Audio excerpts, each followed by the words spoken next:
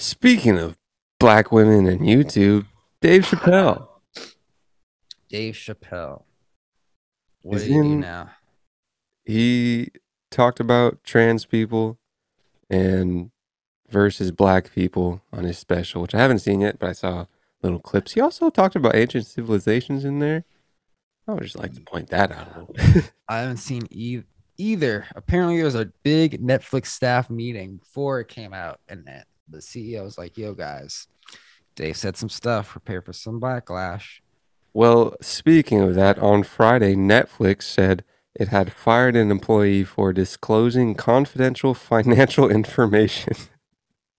I don't think this was said in the headlines I saw about Netflix firing the person. So I saw Netflix workers had a walkout, I believe. I think it was mainly trans people because I don't really know the specifics of what Chappelle said, I wish I but had the, seen the, it. the gist of the joke was I don't know, I think it was along the lines of certain groups getting different responses to like bigotry than other groups. So like trans versus black people getting treated differently with bigotry. And that's actually funny because did you hear anything about the Raiders coach? No. The Raiders coach was fired. Raiders is a football team. Fired slash resigned because of emails he sent in 2011 that were derogatory towards uh, gay people and also some black people as well. Uh-huh. And the first thing that came out was derogatory things towards a black dude, and there wasn't a whole lot of hubbub. And then homophobic stuff came out, and there was a lot of hubbub about it. That reminds me of what on the Breakfast Club or something. Someone was on there. I don't know. Maybe Dorian posted it a while ago. Shut But up. this guy was saying like, what was he saying? He was like, Joe Biden um when when Joe Biden first became president, there was like a lot of like anti-trans like stuff going on. So Joe Biden made an executive order that made it like a federal crime to like discriminate or like do hate crimes against trans people. And then like those old Asian people started getting beat up. And then Joe Biden did the same thing. He was like, hate crimes against Asian people are federal crimes. And then like kids started getting shot and like black kids started getting shot and like beat up by police. That was in the media again. And Joe Biden didn't do anything. I was like, huh, that's pretty interesting. Yeah. Yeah, you know, all bigotry should be treated the same. I say that before I start to talk about a article that probably sensationalizes groups versus groups. I think that was part of what some people were saying about what Chappelle was saying because he was like, it's not trans versus black. It's kind of just bigotry all around. But Netflix fired someone because they apparently disclosed financial information about what it paid for Dave Chappelle's comedy special, The Closer, which some has condemned as being transphobic. It's from AP News. How much money though? Damn, let me guess. I don't have a number. Didn't he get paid like, or he turned down like, no, this is just a number like 50 million or something from Back in Comedy HBO? Central Yeah, or some recently.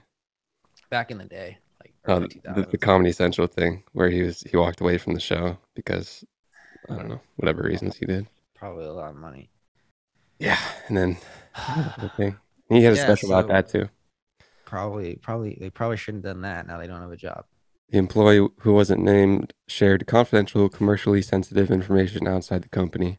I don't know if this is the same person that they're saying was fired that started the walkout. Um, the company said, "We understand this employee may have been motivated by disappointment and hurt with Netflix, but maintaining a culture of trust and transparency is core to our company," said Netflix. The statement, oh, here we go, some money, dude. The statement said the information was referenced in a Bloomberg News article, which reported that Netflix spent 24.1 million on The Closer, which is Chappelle's special, I believe, which first aired last week. The article also mentioned the lower budgets for 2019 special, a Bo Burnham special, and the 9 episode hit Squid Game. I don't know if this is the same people that got fired. But that's also, it seems like you're leaking some money out there. Netflix just got that money. The single person admitted that they downloaded and shared sensitive company information externally. Well, why would you admit it? Yeah. Come Like, on, dude. was it Uh, worth it? Like, Dave still got paid. People, people are still gonna watch it. I'll probably watch it more. I still haven't Yeah. seen it. It's probably hilarious. I don't know. And like, I also, definitely get it's fucking comedy too. Like, of all the things, it's not like a fucking controversial documentary about trans people. No, it's a fucking comedy show. sure. Yeah, the comedy line is always something that's interesting thought experiment too. There was a one of those omelet short movies was a Mhm. 5 minute one about a dude on a date with a girl and they're doing funny jokes and he did a black joke. And she was like, "Oh, that's just you can't do that.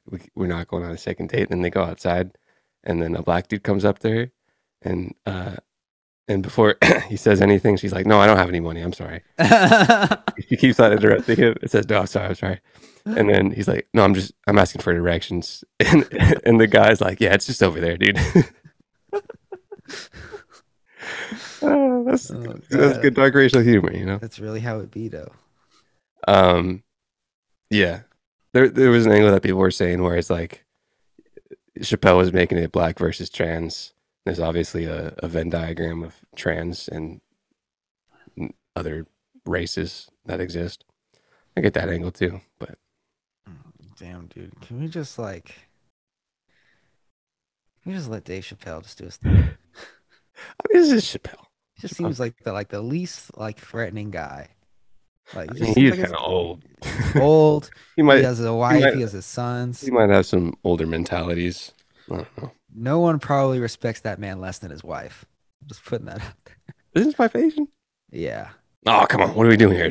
I remember one time he was on stage and he was like making very mild, soft jokes, like lobs about his relationship. And every time he would say something, he would like look over at a portion of the audience and like smile as if looking for approval. And I know he was looking at his wife. I just know it. Are you sure it was approval or it was a smile of yeah, yeah, I know. No, no, no. I know when it's because it was kind of like, I don't know. Hmm. Kind of like, oh, are you laughing, honey? Oh, you're not? Okay, I'll go softer. Hmm. I I get was that. like, damn, I she has mean, him by the balls. I get that. If you're a super public comedian and you probably don't want to do a whole lot of jokes on your family life He probably on people. cheated on her after they had kids, and he's afraid to lose her, so he's walking on eggshells, Or they have a lovely like relationship. J. Cole Like, oh, and Kevin Hart. let me see this clip, Dave. Come on. It's just gonna be a bunch of talking heads about it. I want to see the clip. Maybe show me the clip. I think Twitter might have it. But that's gonna be in social media headlines for about a week or so. And, you know, that's what happens. I Uh, got the sauce. Are people really actually upset, or is it just Hollywood that's upset? that's a great point. A lot of I forget what specific topic that someone brought up about that. Um, but a lot of things do seem to be just kind of media driven headlines. Just Hollywood sucking each other off, all the news Not outlines. even not even just Hollywood, but I mean, you got to make headlines. Not even just Hollywood, but there's some things that people get even just like politics. Like people get mad about like three things generically over politics. If you ask like, "Oh, what's your position on this?" and then you're like, "Okay, so then you're this category." And so you're like, "Wait, why is that the specific thing that you're conditioned to have a really strong opinion about?" Sure, it My might be a good opinion or a consequential thing in society, but it's very specifically these four things. my favorite thing about Hollywood is how they can have like an award show, and 15 people in a row can make a speech about anti-bigotry, anti-racism, save the climate, everybody's equal. And then there's literally abject poverty outside the Greek theater or wherever they're having the award show. It's literally the slums of India on the streets of Hollywood, and no one gives a fuck. But they're on TV talking about how we got to change the world. and Yeah, help the. they could have a solid organization of Hollywood versus homeless or something. I'm just like, I'm just like, dude, Nice. you know where you are. A nice soup kitchen in the Maybe name. it's because people that watch those shows online or on TV don't like see where it's like filmed and stuff. I'm like, dude, there's literally a tent city right outside, and you're gonna walk right past that and get into your limousine and go into the hills and party. Grab a little local consciousness first, you know. I don't But know. no, people don't care that much. Yeah. Oh well.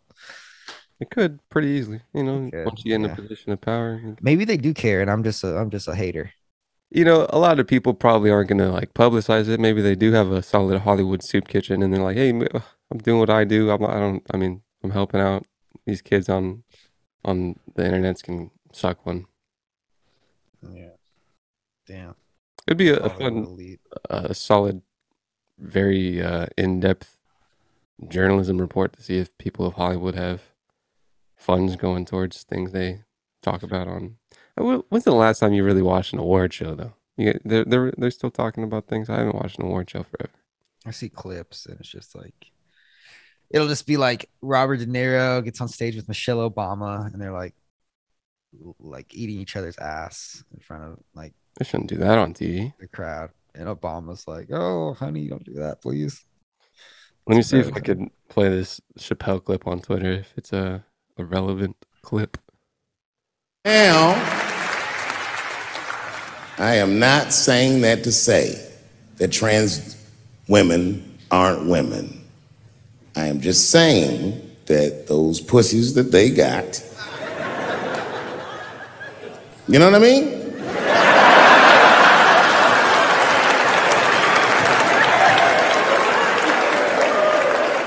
I'm not saying it's not pussy, but that's like beyond pussy or impossible pussy. You know what I mean? It tastes like pussy. That's not quite what it is it? It's not blood, that's beet juice. Solid bit. It's interesting that maybe not so much with Chappelle. It sounded like the crowd was thoroughly enjoying what he was saying. But like when I go to smaller shows like open mics, the crowd goes crazy when the person goes like against the grain of what like mainstream Hollywood believes. They'll be like, if somebody like hopped on stage and was like, "Yeah, I voted for Trump. Fuck it." Everyone would just erupt in laughter. But you would never say that on like Jimmy Kimmel, you know, because you'd be escorted out of the studio. I mean, you Like, can't say most things on TV that you could say in a club. but like when you're just like not famous, you just like go crazy, I guess. That's why I kind of like not famous comedians because most of them are awful, but like they're hungry. I still I still believe that, especially comedians, even famous ones, just will say whatever they want. You We've had think? the conversation about comedians and like TV late night comedians, but that's not I comedy. don't. I think Kevin Hart does not say a lot anymore. If you That's a compare his new mainstream comedy to his old comedian. one, Kevin Hart barely swears I ever wouldn't. anymore. You wouldn't put Kevin Hart in the group of like comedians though. I would because like he's a Of the working cats comedian. that are like podcasting and things. Those Kevin are Hart the doesn't ones that podcast. Kevin Hart's just famous and he's in more so movies. than the circle of comedians that are famous. Like, yeah, Kevin Kevin I Hart is a family friendly version of Chappelle's famous. But he, Chappelle would still go to whatever that club in LA is that most famous comedians go to. Kevin Hart probably not. Kevin Hart goes to like small clubs like all over the country and just like works out material. Sure. I feel like he cares about the craft. I'm not saying he's not a comedian, but I'm saying he's a superstar comedian that does movie things. You know, it's like is Dwayne the Rock Johnson a wrestler? Yeah, but he's also now a movie person. You know, Yeah, I don't know. there's a group of wrestlers. You got your Roman Reigns and your John Cena's kind of not really like John Cena. Wait, Like so you're Kevin Hart's saying like the John. so the group of comedians that you're talking about, you say that You feel like they can still say whatever they want?